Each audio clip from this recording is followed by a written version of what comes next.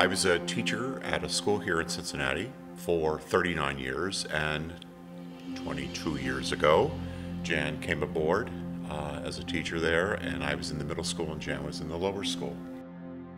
We planned a project together, and it was so much fun. And then when we took it to the kids and were teaching it, I was watching Mark teach, and I simply fell in love with him right then and there.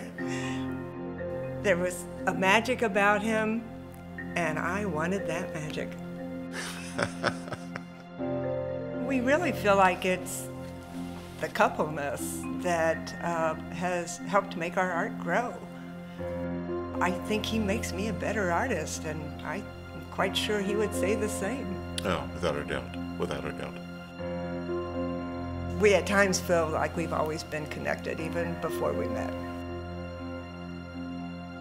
You know, for me, love provides the opportunity where risks can be taken, where things can be shared, where ideas can be accepted.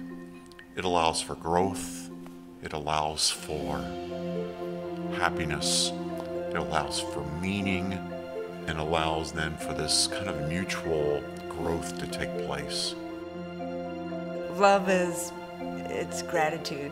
Gratitude for finding people, places, the person that can be that fertilizer for you, a place that will encourage you to put down some roots and say, I'm here and I'm going to stay here. Love's a pretty active thing, but it's a support system all the way.